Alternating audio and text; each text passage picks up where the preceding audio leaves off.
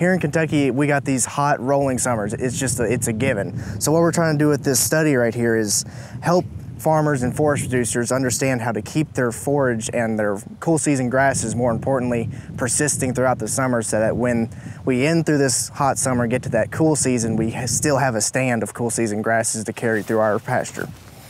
So what we got here is our defoliation study plots on cool spring fescue. So to start off, this is my 1-inch weekly plot that's mown to 1-inch height every week.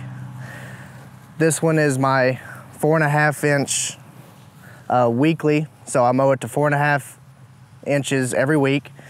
And this one is 4.5 monthly, so at 4.5 inches every other month. And then over here, as we spread out, this is our replications, so 4.5 weekly, 1 inch, 4.5 month.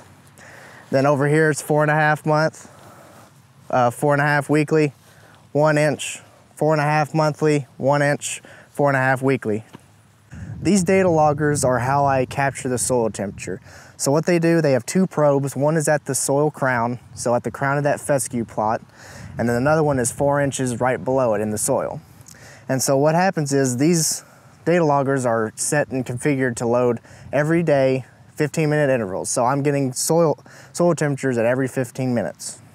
So as you can see in this plot right here, the fescue population is much more abundant than in this one. In this one you see a lot more crabgrass, weeds, etc. And here it's a mixture of more.